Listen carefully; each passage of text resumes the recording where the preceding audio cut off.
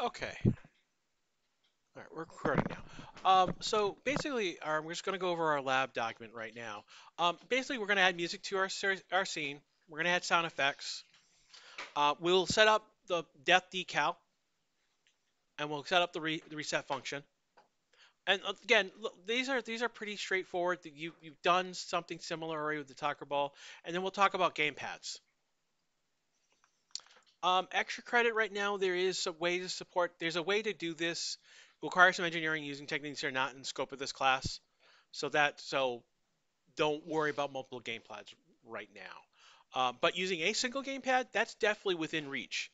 And again, it talks like, hey, if you did this and did that, we've already done most of the work for gamepads. So basically, it's going to be implementing basically what is going to be in that gamepad. The P0 is how we're going to go about doing it. So let's talk about. Let's bring up the assignment.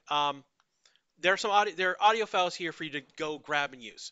Um, I created these, and the Descent is a free audio file. It's royalty free music. Um, if you're looking for music, there is called filmmusic.io.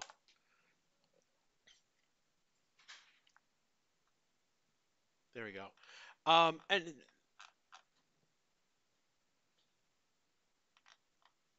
there we go. Here's the latest movie. So here is Silent Movie 110, Epic Christmas Trailer 9. So if you were looking for something for Christmassy or silent film, here's Relaxing So-Fi. And there you can search for all sorts of things. We can go to the search. We can look for genres. Let's say we want um, let's do metal music for the hell of it. Yeah.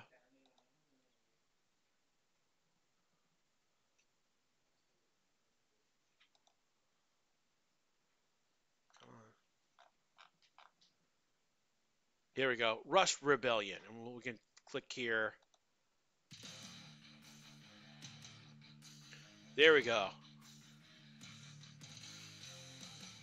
In fact, I'm going to download this. Yeah. And as a guest, start download. And there we go. So I'm just dragging this off. And again, close. Actually, let's go to it itself.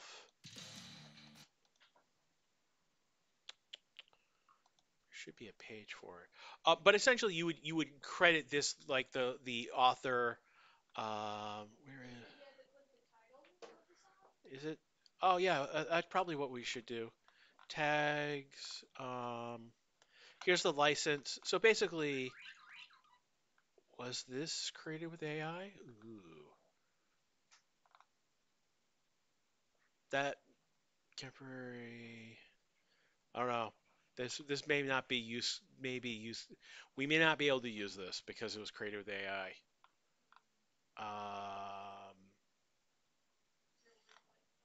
Created, hold on. Yes, this is required. How should I attribute the creator? So basically, here's an example. Battlefield. So basically, Sasha again. Sasha End is actually the creator of this. Again, this is again Sasha End. So that happens to be. So it would be Rust Rebellion by Sasha End. The link to the this is the link that you would want to put, and then um, basically the standard license or whatever license we're using. So I think we're okay since Sasha is the owner of the website, so that's okay. Um, let's go back just quickly one more time.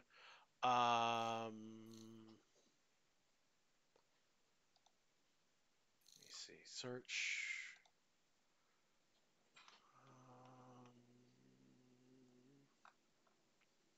genre, movies, vocals. I'm trying to by, but I wanted to search by author. Keyword.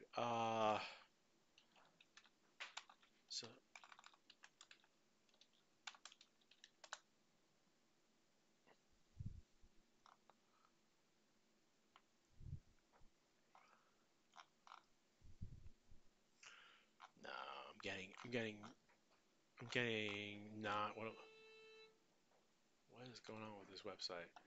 All right, I'm gonna move. I'm gonna just go. I'm gonna continue. Let's go. Let's get back to Unity.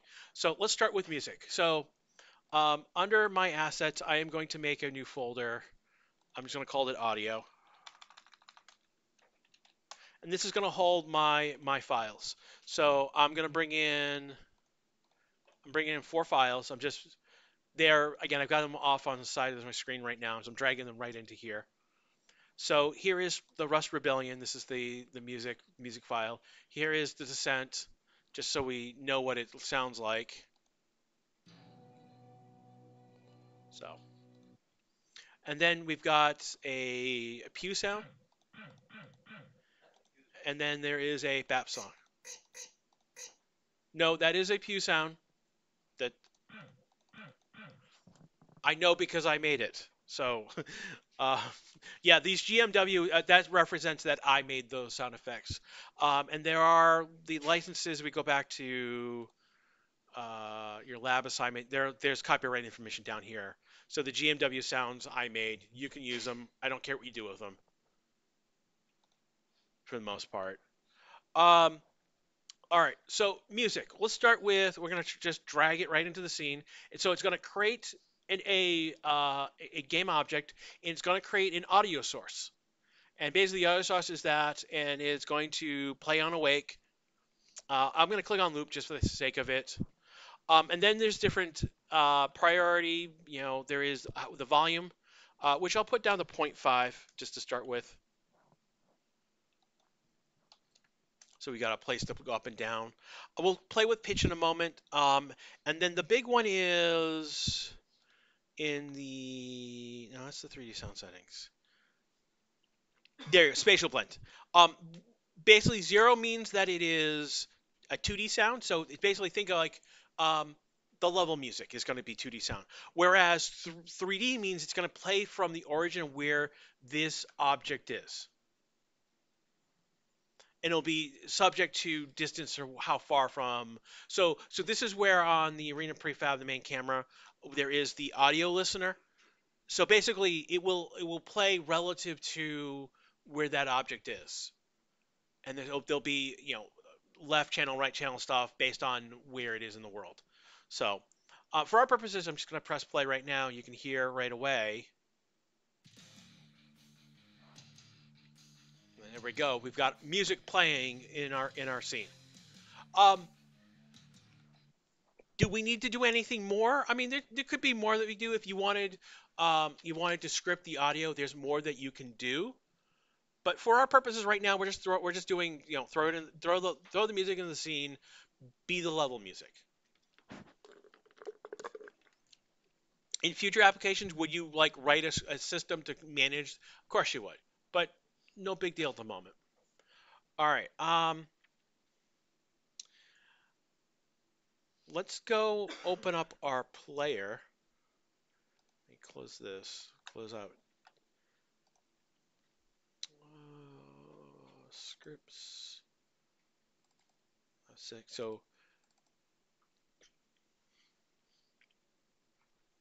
all right. So there are 2 classes that we are most concerned about when we're dealing with sounds. And we're going to do it in a very simple way where we're going to play a sound. Basically, it's a one-off basically scenario. To start, we need 3 variables: public audio clip. We're going to do BAP public audio clip pew, which are going to represent the 2 audio clips. We also need an audio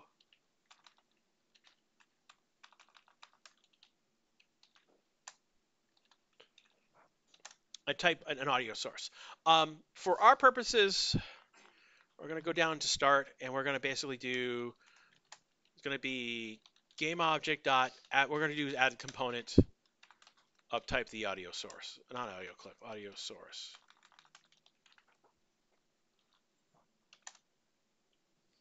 Why are we doing? I mean, I could add an audio source, or I could but I'm going to add it so I don't have to worry about having to add it.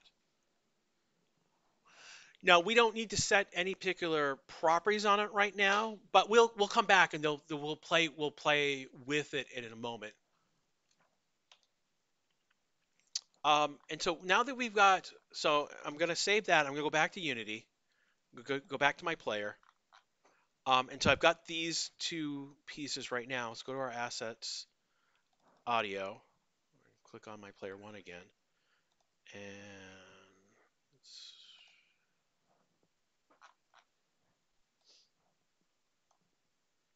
that's Pew. There we go. There we go. So now I've listed those. I've got references to the assets in the project window here in assigned to my player. So now we've got that. It is pretty straightforward, and basically it's going to be on Fire 1.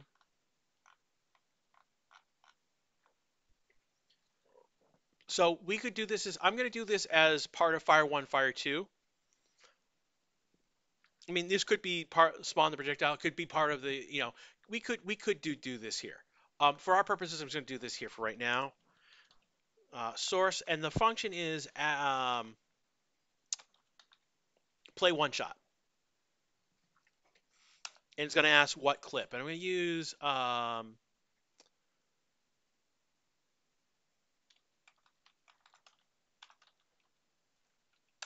the BAP sound here. And then down in Fire 2, I'm going to go in and do the Pew sound. Yeah, these are the variables that we've created. And that's pretty much straightforward. This is the line of code that's going to do this. We need an instance of an audio source, which we created, and then we need to know what audio clip we're going to play. All audio, whether it's an MP3, a WAV file, OG, which is an odd format file. Whether all those come in and they're considered audio. They're audio clips essentially. So I'm going to save. I'm going to go down. One of the things I'm going to do right away with the source. So we're going to start. Here we go. Let me move this line above. So the spatial blend, I'm actually going to set that to 1.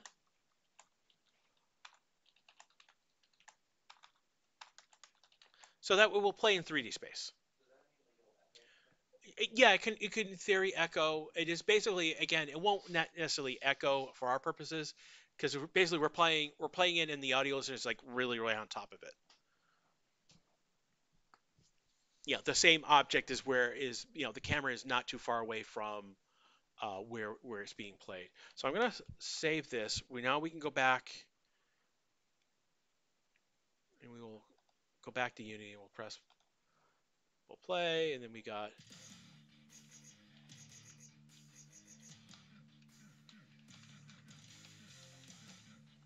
So for our purposes, what we are going to do is we're going to go back to my audio settings, crank my audio all the way up. And I'm actually going to go down here. I'm going to crank this, bring this down to 0.2.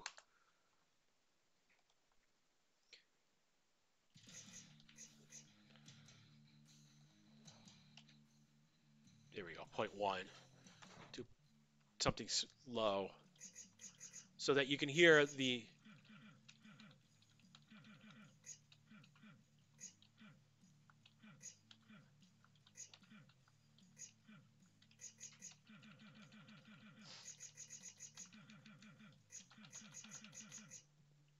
So the one thing that's going on right now is that there's no variance. It's the same sound effect regardless how many, I keep hitting it. And there's no variance whatsoever with that at all. All right, so notice how again, we can play with the volume, but there's also a pitch volume here as well. So what we can do,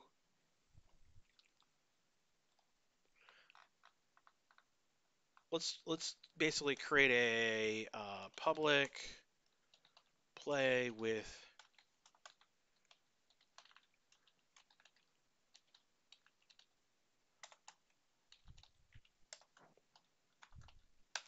Okay, so we're going to create, and this is a void function. So we're going to create a function called play with variance. And we're going to go down and grab. So ultimately what's going to, so let's just get it up and running. Let me grab this function. Let's move it down to the fire so we can see it. Just moving it where it is in the file just so that it's easier to understand. So the idea here is that we will then use that function instead. Okay. So far nothing's changed except that we've added this function. What we want to do now is let's play with the volume, and let's say the volume. So it will be float volume. I'm going to set that to point 0.8 for right now.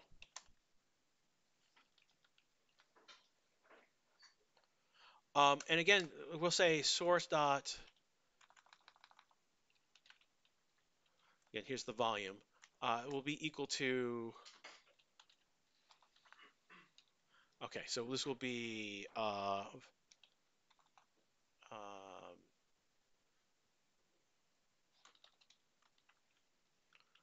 we'll call it clip volume.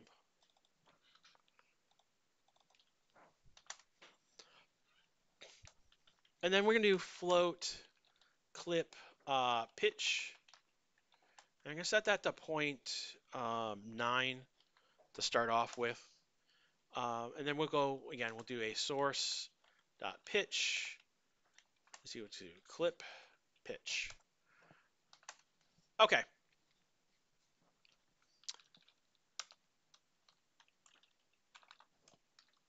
So volume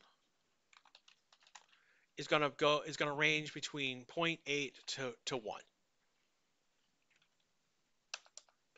And then pitch range 0.9 to 1.1. And we'll just put these as S.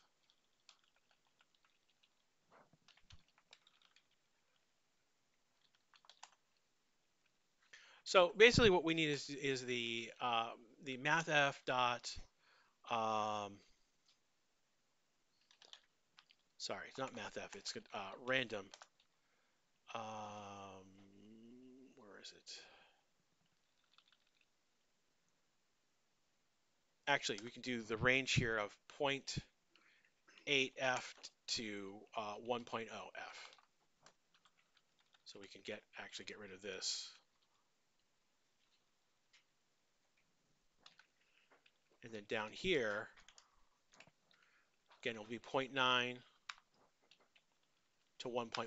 So basically, every time we play the clip, we're going to change the volume just by a little bit and the pitch by a little bit. And it doesn't take a lot, doesn't take much I mean, we'll actually make this a little bit bigger so you can see it. This will be a much larger range, and it will be affected a lot more by the pitch. But we'll play that. We'll go back and we will press play.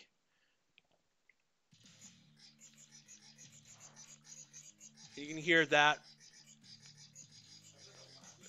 Yeah, it is.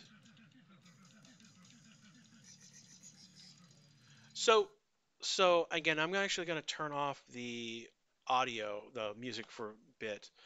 So again, 0.8 to 0.1, that's a really large range. It doesn't take much.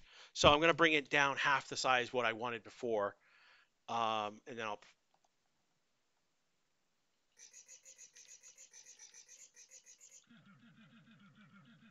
that's more in range of what the clip is doing.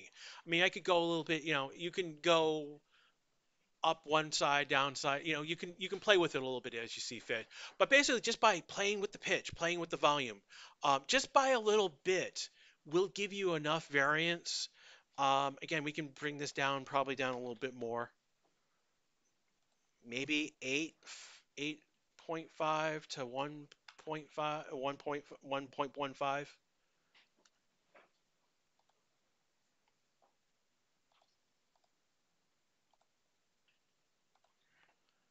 There we go.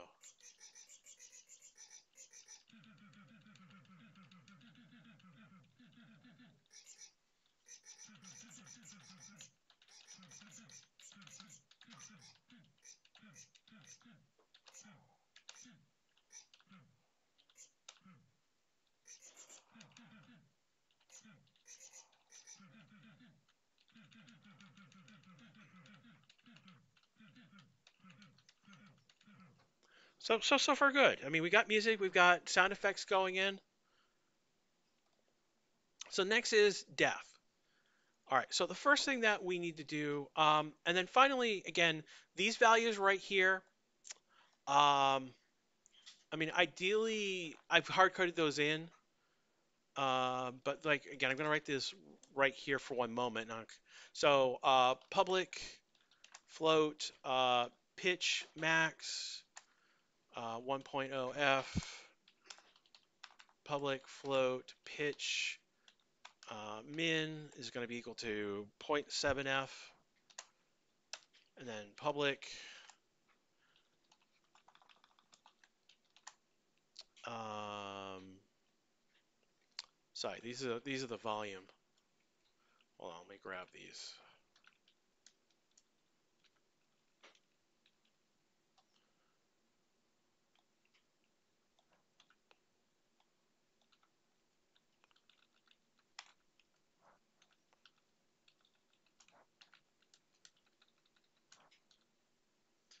There we go. And this is going to be 0.85, 1.15.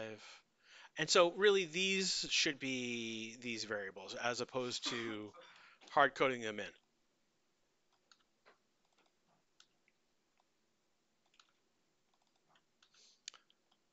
Again, what's the benefit of doing this is that I can then now move these put these at the back where they were supposed to be. We can put these right here. So now I can go and I can edit them in the editor.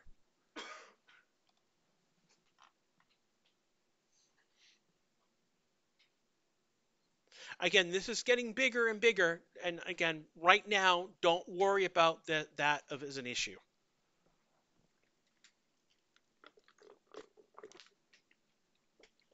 All right. So so now that we've done that, we are going to need basically um, a vector3 starting location. We'll just make this a vector3 0 so it's initialized, and then a quaternion starting rotation quaternion dot identity. And then in start, basically it is again starting location is equal to game object transform dot position starting rotation is equal to game object dot transform.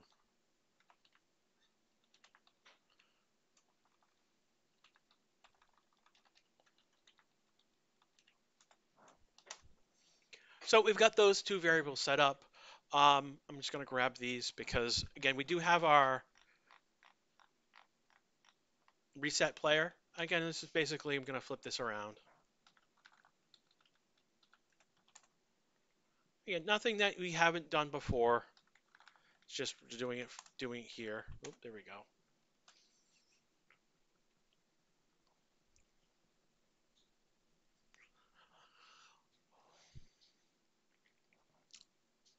If we wanted to build score, that we would need to go to our projectile.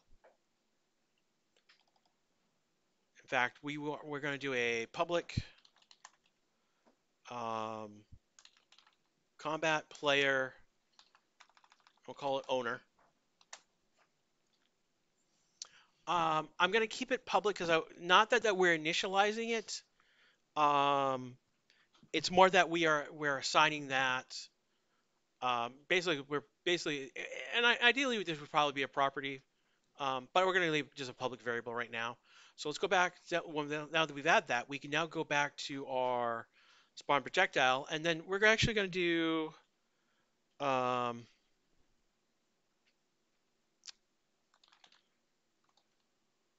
do we want game object? Yeah, we'll do game object.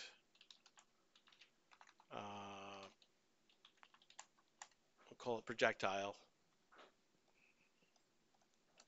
and then projectile get component of the combat projectile script. So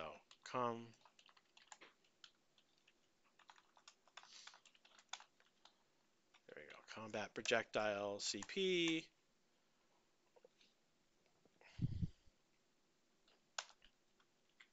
and then CP owner.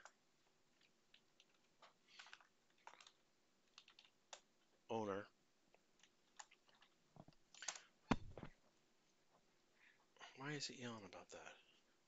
Oh, it's because I didn't end the line over here. Let's make this bigger. There we go. So basically, once we created again, instantiate returns a game object. So we're going to grab the projectile, grab its script. Now I'm not using the if statement to do it because I know that this copy projectile has that the what we're building has in it. Um, I mean I should do it anyways. If CP, let's do this right.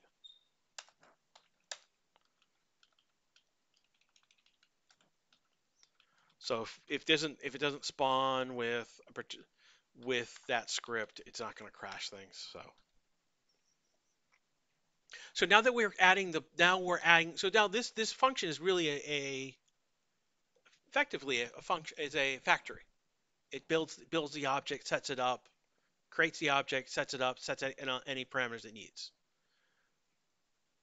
So now that we know that that the projectile know who it owns, let's go back to the projectile itself on trigger. So the first thing that we want to do now is on trigger enter. What we're going to do now is basically going to say, hey, um,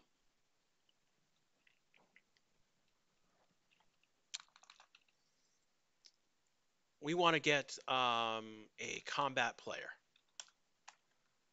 CP. And we're going to go to other.gameObject, get component, and we want to use in parent. Again, why in parent? Again, we could be hitting a collision piece like the tank tread, and we really want it in the script that's in its root. So we'll look at combat player.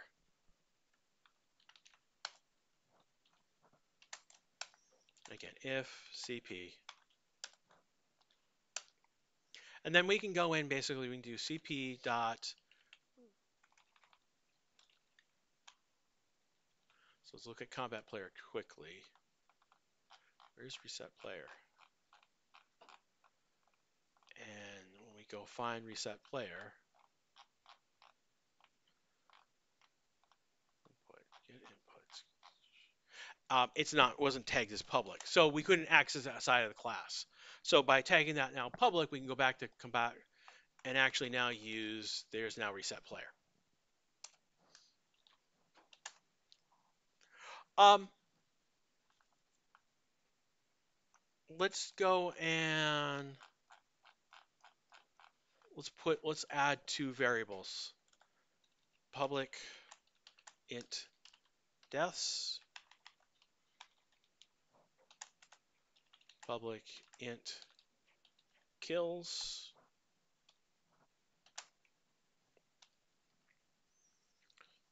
So now we can go into the combat projectile and be like, okay, um,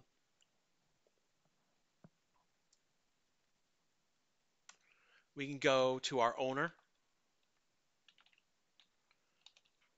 kills, and increment the kills. We can then CP, which is the other. So the CP in this case is the other player, is who we hit. Deaths can increment their death count.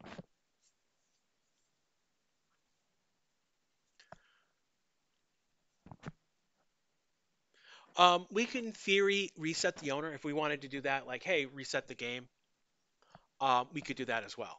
But now here, the projectile is now projecting basically. Okay, I've hit the other. I incremented the owner's kills, and I've incremented the person who did their deaths.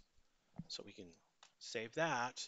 Now in the combat player, we are doing all the work of the project. So here's the saw projectile. Here's the raycast hit. So here we go. We have a hit. We're setting our laser controller. We instantiate the marker prefab.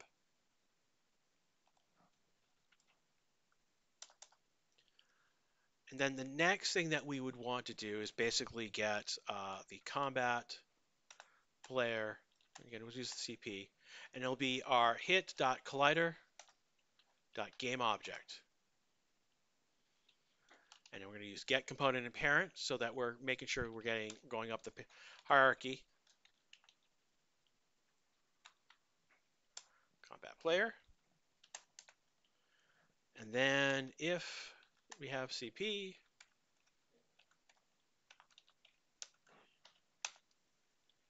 and it's going to be very much CP. So in the other player, we're going to reset them. CP deaths, we're going to increment. And in this case, we're controlling our own script. So our kills.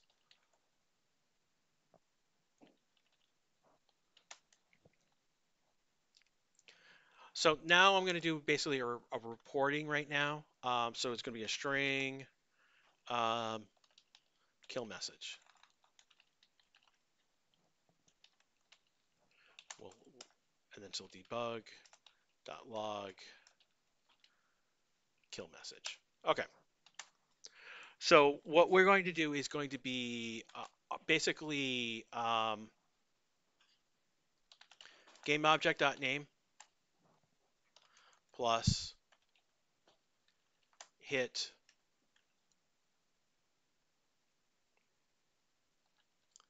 CP GameObject.name.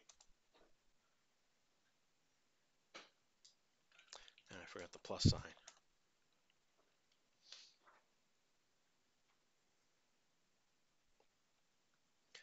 And then we can do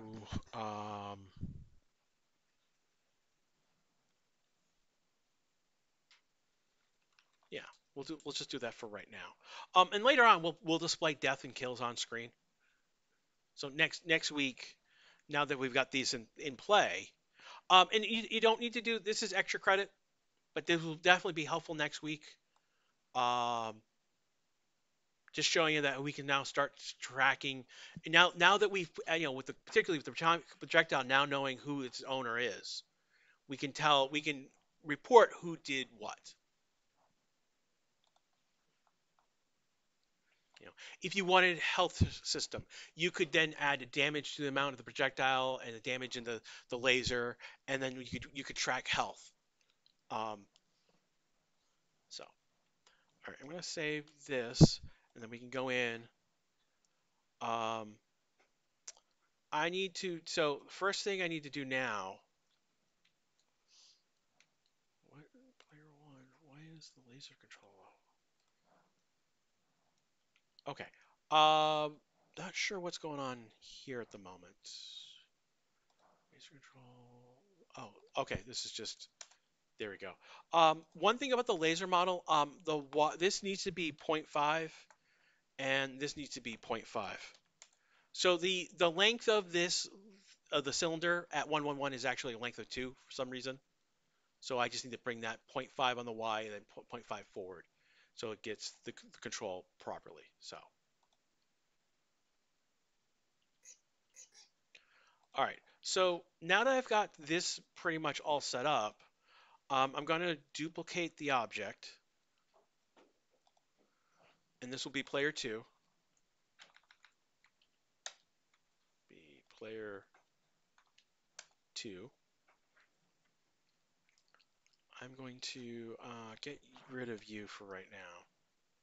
I'll grab player 2. I'm going to put it down 10, so I'll put player 1 negative 10.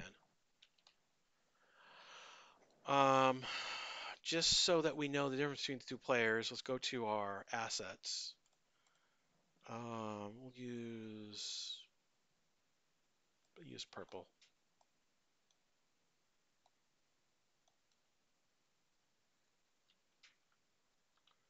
I have another green.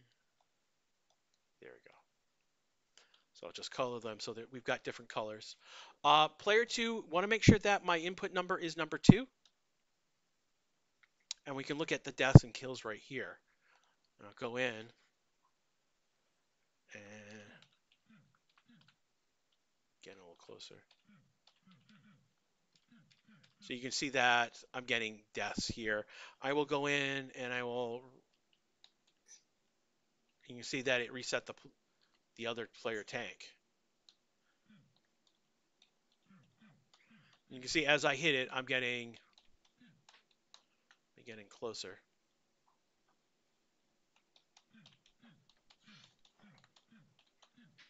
So I'm getting different points of hits.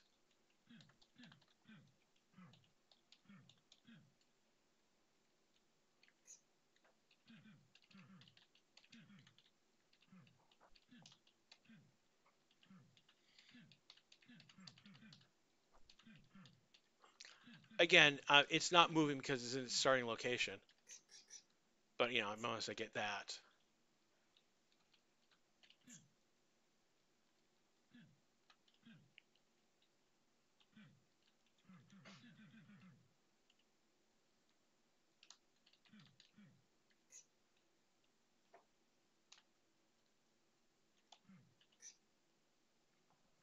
So you can see right now I've got like 35 deaths, 33 kills. So on player 1, you should see the flip, 33 deaths, 35 kills.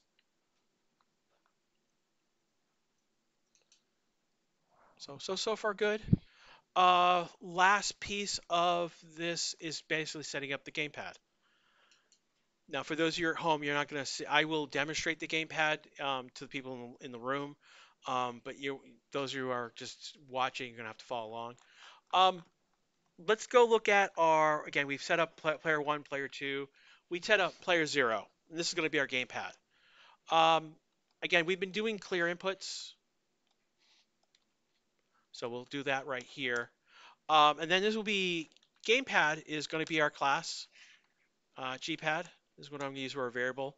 And it'll be gamepad.current. And then if gpad is not equal to null,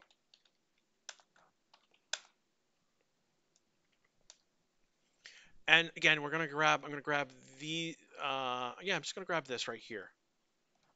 Because this will plug in really nicely. Because the first thing we had to do is take the keys and map them. We won't have to. Literally, we can go to our gamepad dot left stick, get value. Sorry, read value.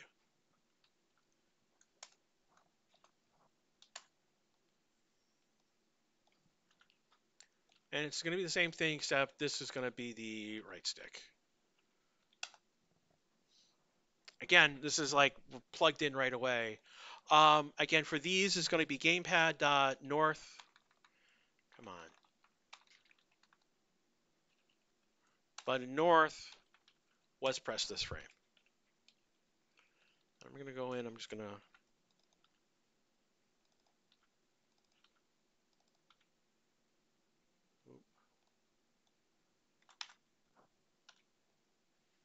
Wow, come on.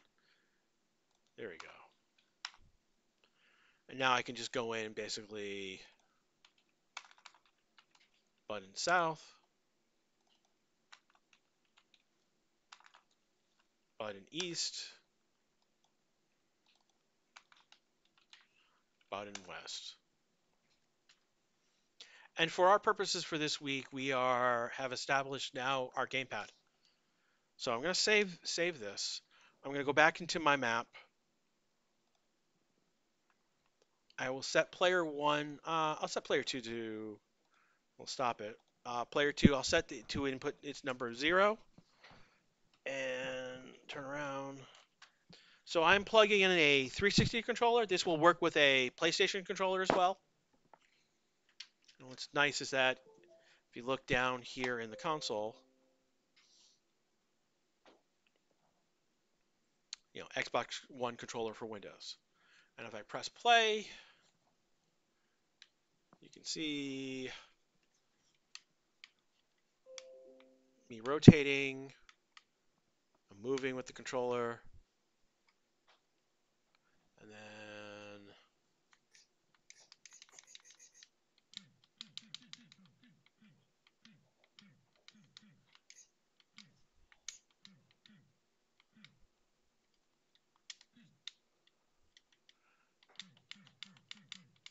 so I need to actually increase my distance. So way back here. So one thing we just found out is that if I'm way back here, I am not actually I'm firing. I'm not hitting anything. So like you can see the laser is showing. I wasn't hitting anything at this distance. So my raycast distance. I'm going to go back. That probably needs to be not 25, but maybe like we'll say 40. And we'll go do this for player two as well. So that I'm shooting across the entire arena, at least with the raycast. Again.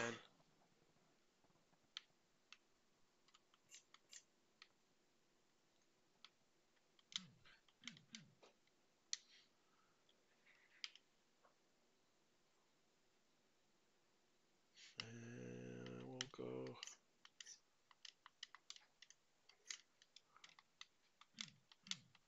So now you can see I'm firing across.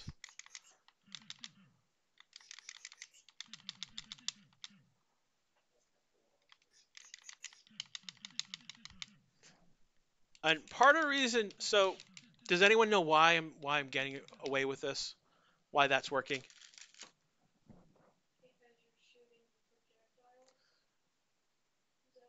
I am shooting the projectiles, but why is the projectiles just getting destroyed?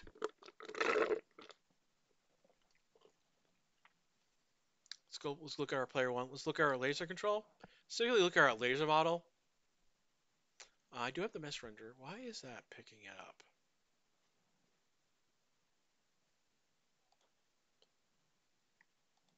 That's a good question. I'm not sure why it's picking it up. Or, no, I know why. It's because the projectile has.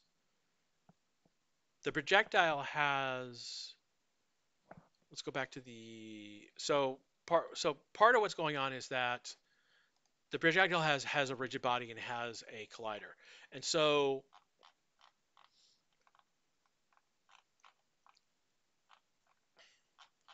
where's the rigid body?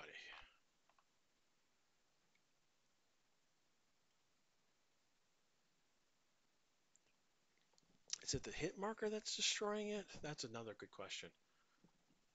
Let's take a look at the hit marker. No, it's going through it. It's one of those interesting. I'm not sure why the projectile. There's an interaction. The projectile is getting hit by the laser, but I'm not sure what exactly is kicking off. We look at the projectile. The only thing that's has its lifespan, but if it enters the trigger, let's do.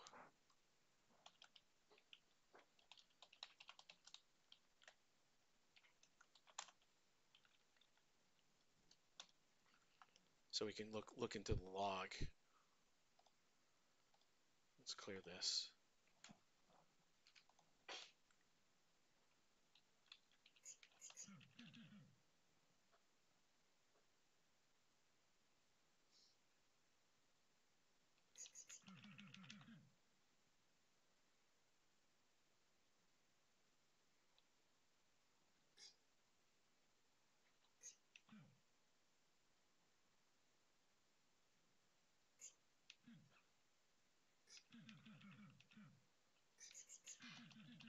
Oh, okay. Okay, so what's going on? I'm hitting the projectile, but I'm not telling it to destroy it. I keep finding the same projectile.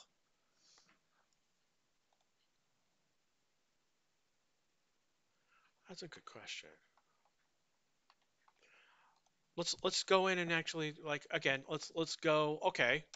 Well, if combat, let's say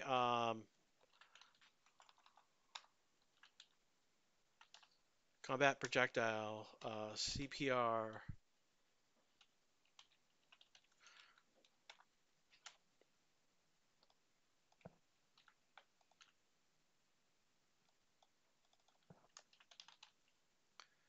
projectile.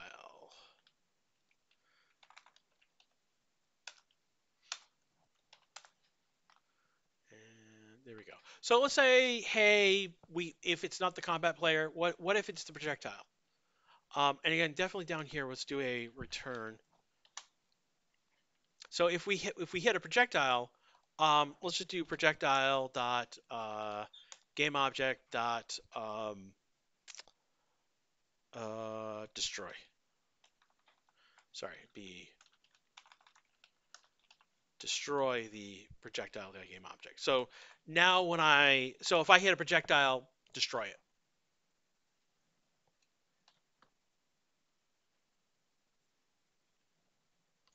So now that we've got this in place, test two, I gotta go clear these out.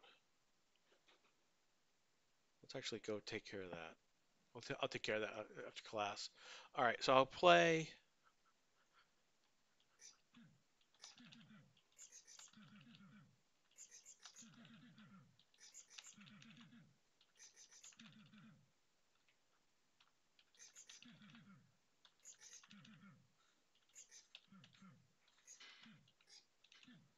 So we've got interesting gameplay going on. Let's grab the tank over here. So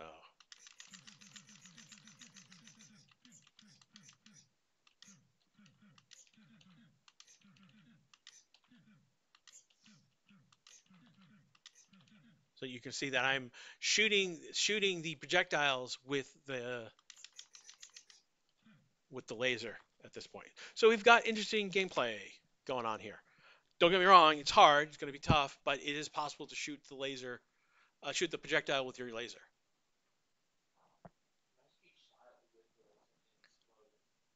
What was that? I mean, it is kind of at the moment is doing it's leaving an explosion, but we're not doing a special effect explosion. All right. The only thing that we haven't done for our player right now is essentially the. Let's go to the top back up here. And what we want is we're going to do a public game object death decal.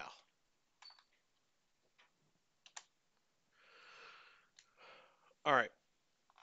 So on our reset player, if I can find it again, what we're going to do is we're doing a instantiate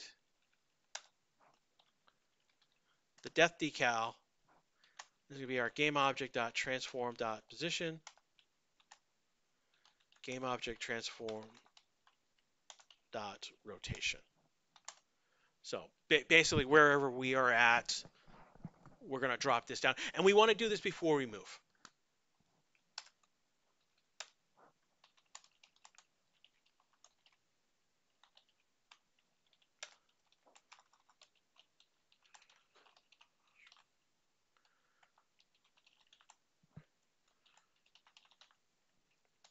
So we want to drop the death scale before we move back.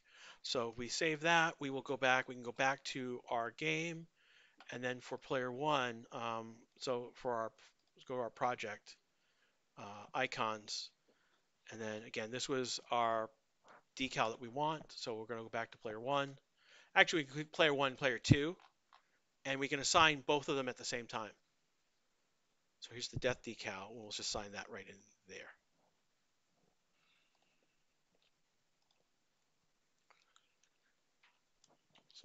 the tank.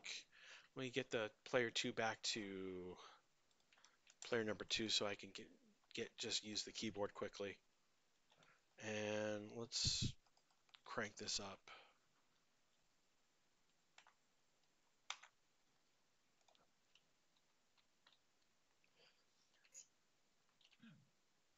You can see that I killed the tank, left the decal, and off it went. And then I'll move the tank up here. You can see it left based on its rotation.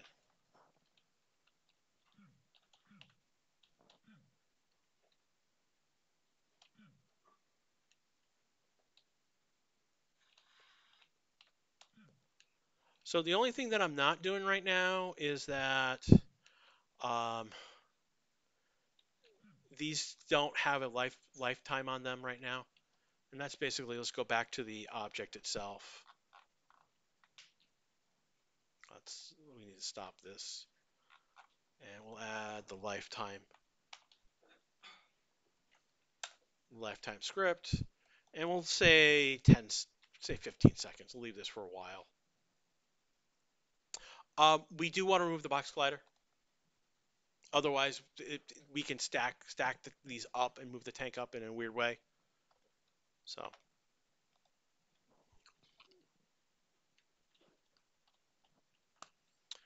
let's go back to player 2. Input number 2, move speed of 10. Let's go to player 1. Give them a move speed of 10. Just to make our lives easier, so we can move around the level easier.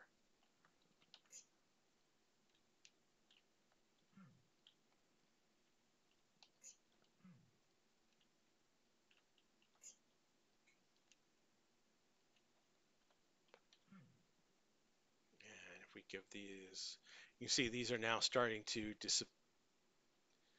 And why are we doing this with these lifespans? So that they don't clutter up the entire arena the whole time. They're there just for decorative purposes. So again, we can see.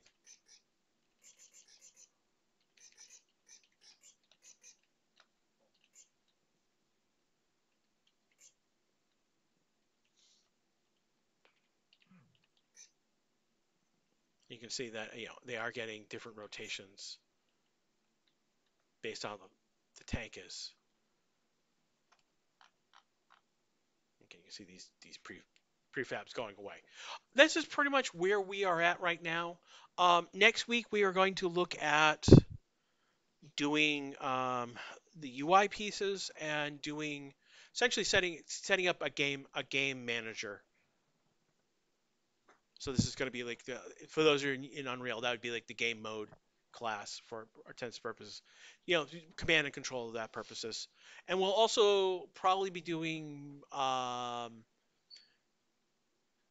moving between levels as well is what we'll be handling as well. So there'll be a button script that's going to be like load this level, load that level, load this level. We will create a main menu, and then lab 10, and this will, whether I give you lab 10 next week depends on how long I go with lab 9. But lab 10, just so you know, is that you're going to make a 2 builds of this application. So your application is going to include this combat game, your Plinko game, and your soccer game, plus a main menu. That you will create a Windows build of, and then you'll make an HTML5 build, which you'll then be able to upload to itch.io to be played on their website. So again, we'll just to bring you up so you're on course with what's going on.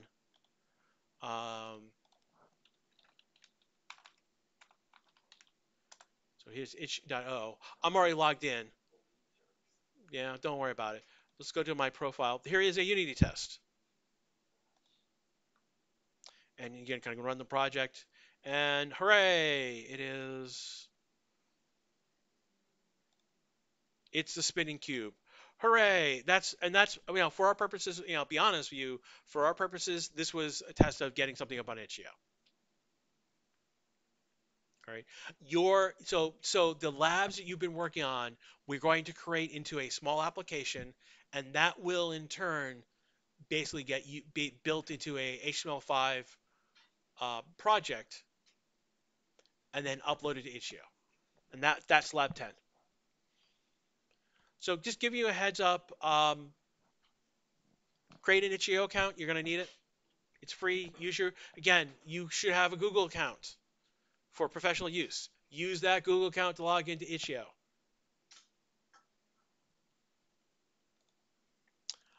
Any questions about what we need to do for Lab 8? Straightforward. All right, I'm going to stop the recording here.